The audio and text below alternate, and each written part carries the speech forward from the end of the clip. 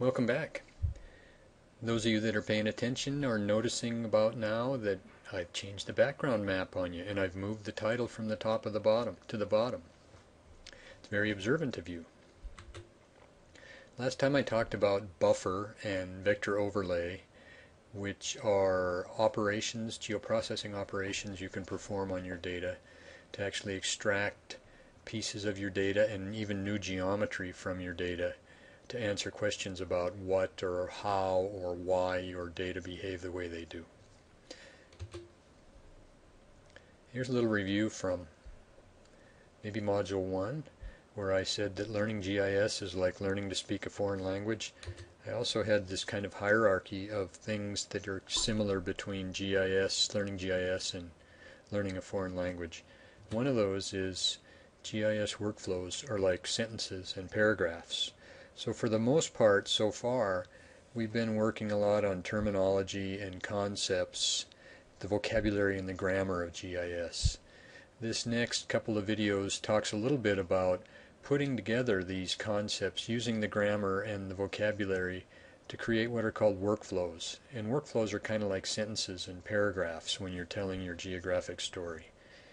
So I'm going to talk about a few different types of workflows that you can use, and then some basic sentence examples that you might think about.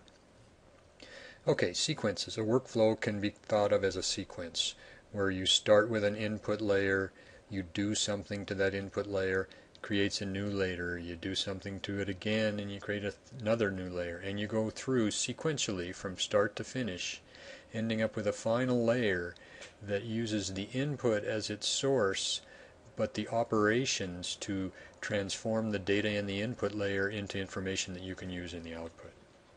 That's a basic straight-through sequence. Sometimes these sequences can branch or combine. So in this left example, you've got one data layer that you do three different things to, and you create three different output data layers. In this one, you take two input data layers and you do something to those two and make a third. So this might be an example of overlay from the last video.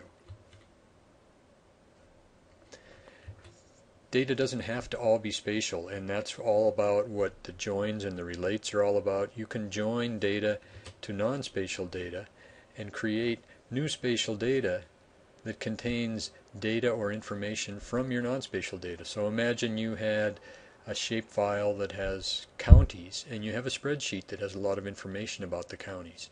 You can join those two together and create a new data layer that has the geometry of all the counties and the non-spatial information from the spreadsheet. And you can take the spatial data layer and do something else to it and create non-spatial data. So it doesn't all have to be spatial. You can mix spatial and non-spatial. Okay, spatial scope is a concept that you need to keep in mind for both vector and raster models. And for vector models, there are three different scopes, spatial scopes. There's a local scope, and a local scope is where each feature only depends upon itself and the attributes that it has. So in this case, I have population density, and a local operation is able to go into Utah and look only at Utah and determine what the population density for Utah is. So each state can have its population density calculated based upon only the values of that single feature. A neighborhood operation is where the result for a single feature depends upon the nearby features. So in this case, if you wanted to calculate how many states are adjacent to Utah, you would need to go out and look at all of the adjacent features and use the sum of the adjacent features to calculate how many states are adjacent to Utah. So this is a neighborhood operation. It depends upon things that are close to or nearby the feature that you're considering. The third type of scope is a global scope, and a global scope is where the answer for any single feature depends upon the values for all of the features in your data set. So this example is the rank of total population in 1990. So Utah ranks somewhere in all of these states in population 1990, but in order to tell where Utah ranks, you need to know the populations of all of the states, not just the neighboring states or not just Utah. So local, neighborhood, and global are the three spatial scopes for vector data. Okay, so let's say we want to do some examples here.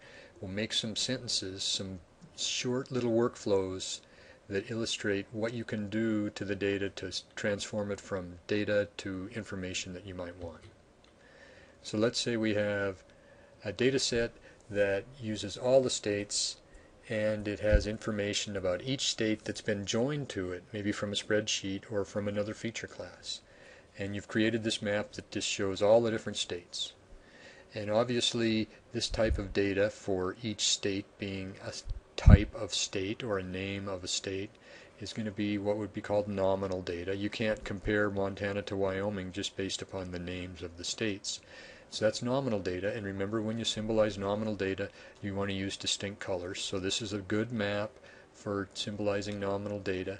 Maybe it's a little bit bright in terms of the contrast of the colors, but you can go back and review the Module 3 cartographic coverage to kind of talk about or think about how you would make this map different if you wanted to make it look different.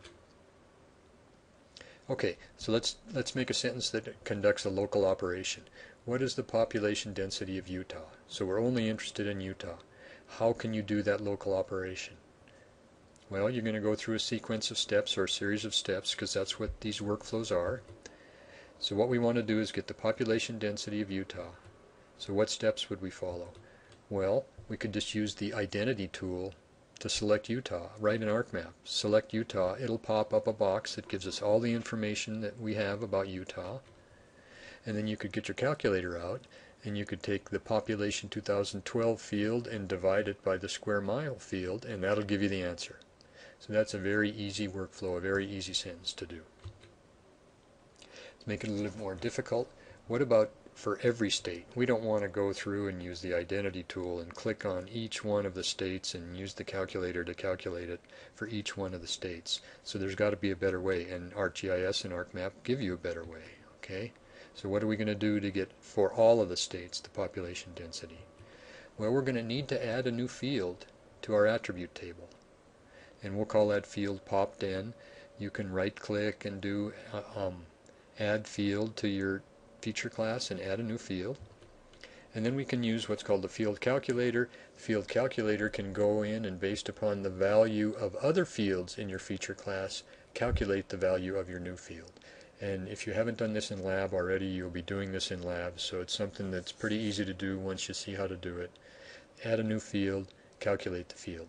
This is a real common set of operations when you're doing vector analysis, because a lot of the times you're going to be creating new data. In order to store that data in your feature class, you're going to need to add a field that'll hold the data, and you're going to need to calculate that values of that field. Okay, so now we have the result. For each one of the states, we now have a number that represents the population density in terms of people per square mile. So what do you think about that map? Well, those of you that were paying attention in Module 3 might think, well, this is numeric data. And numeric data generally shouldn't be symbolized with distinct colors like this. You can see that it appears to have been classified because there are, what, 1, 2, 3, 4, 5 different colors. So the values have been grouped into 5 different groups, so it's been classified. But the colors have been assigned to each of the class to make them appear distinct. And remember, when you have numeric data, the best way to symbolize things is with a single color and different levels of intensity of the single color. So probably not a very good map. Neighborhood operation. How many states are adjacent to Utah?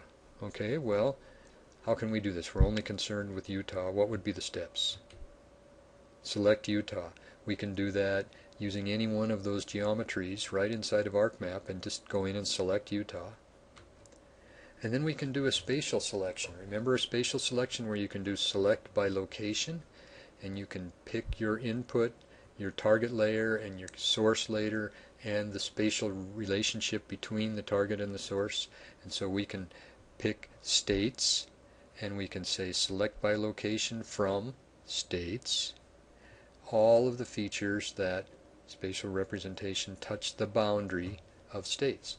And so what you'll end up getting as an output from this is a selected feature class that has all of the adjacent states, but in addition it'll have Utah in it. So you're going to have to figure out how to deal with that. Well, basically you're just going to have to subtract 1 from that in your head, and you'll know that since it's selected 7 and Utah counts and it's not really adjacent to Utah, subtract 1. Okay, let's expand that so that we're going to calculate that for each of the states. How are we going to do that? We're going to follow a set of steps in a workflow. We're going to use, this case, the spatial join tool. Okay, and what's the spatial join tool do? It goes out and it gets attributes from a source table that are based upon some spatial relationship between the source table and the target table. So it's going to go out, in this case we'll tell it to go out to the states and get the sum or the count of all of the states that touch the boundary of the selected state or each of the states. And that's going to make a new feature class that'll have a new column in it that'll give us that value. So once we do that, we're going to need to add a new field because we need to get our data and store it. And instead of just doing it in our head, we're going to use the field calculator to take the join count, which is the number of states that touch that you get from doing the spatial join tool, subtract 1, and that'll be our new value, the value that we need to map. And there's our map. What about this map? Is it a good map or a bad map? Well, I don't know. Would you want to symbolize that so that certain states that have a lot of adjacent states have a darker color and certain states that don't have a lot of adjacent states have a lighter color? Maybe so. And if so, that sends a message if there are states that have more adjacent states, which you would think that probably back east where the states are smaller, the average number of adjacent states might be higher than out west where the states are larger. If you were to symbolize this map with color, you might see a gradation from lighter to darker, and that would show you a pattern in your data that you could then go ahead and ask, why is it that way? And that would be the next step in an analysis you might do with this operation. Okay, let's look at a global operation. How does each state rank according to population? How are we going to do that? We want to do it for each state. So we don't want to just calculate it for one state. And now you need to kind of start putting your thinking cap on and you think rank. How would I rank things if it wasn't a GIS? And what you would probably determine is that to rank things, you need to sort things in order, ascending or descending order. And once you've sorted them, then you can start assigning a number in a sequence. 1 is the highest or 1 is the lowest, 2, 3, 4, 5, 6, just go in order once they're sorted. But you have to sort it first. Sure enough, there's a sort tool that you can use. And the sort tool will create a new layer sorted by population. We need to save that data so that we can use it later. So we're going to need to add a field to hold that rank data that we get from the sort, and then we use the field calculator to populate the field. So this is kind of an example where I haven't showed you a tool that does sorting, but when you think about what you need to do your workflow, you might think, I need to do a sort. And one of the ways you can determine whether a GIS knows how to do that is to go into the help system, and in the search function in the help system, just type in sort. And it'll come back and it'll tell you if there's a sort tool. Sure enough, there's a sort tool. It'll tell you how to use it and what it does, and you can do your GIS workflow. So those, and there you have your result. This is ranked according to population. Whether or not you would want to symbolize this according to color depends upon you. Generally, you would use a lighter color for numeric data for one level of the range and a darker intensity of the same color for the other end of the range, and you'd be able to see maybe whether there are patterns in where population ranks higher or lower across the conterminous United States.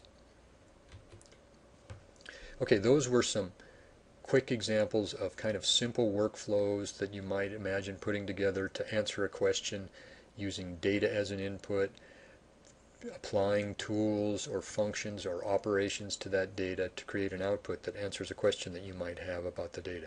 And you can see where the question might not only involve numbers and what's in the data, it might also involve spatial relationships in the data. Okay, next time I'll try to do an example that's a little bit more involved, so I'm going to maybe make a paragraph instead of a short sentence, and we'll walk through how you might do a workflow for a little bit more complicated problem. So that'll be in the next video.